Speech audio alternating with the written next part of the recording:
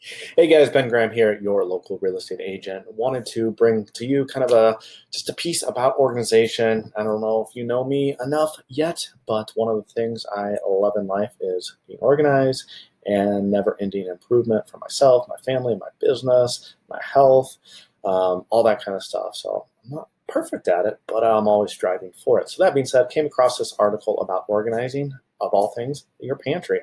I know that with this quarantine, we've been stuck at home for months now, and the kids are just getting in and getting after any snacks. So we've personally done a deep dive on organizing, actually added another pantry, converted a coat closet, kind of we call it a Costco pantry.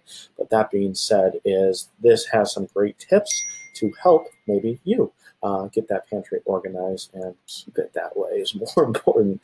So that being said, if you have any tips for me, I'd love to hear them. Either respond below, shoot them over to me on Facebook, email, text, whatever it may be, but would love any life hacks.